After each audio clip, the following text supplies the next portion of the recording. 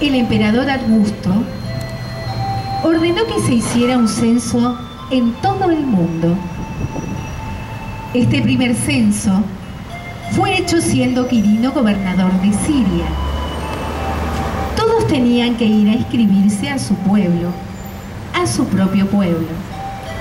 Por esto, José salió del pueblo de Nazaret, de la región de Galilea, y se fue a Belén de Judea, donde había nacido el rey David, porque José era descendiente de David.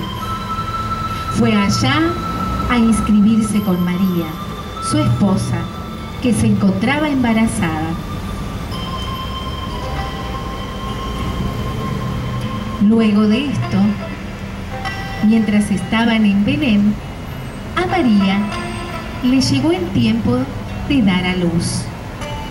Allí nació su hijo primogénito. Lo envolvió en pañales y lo acostó en el establo,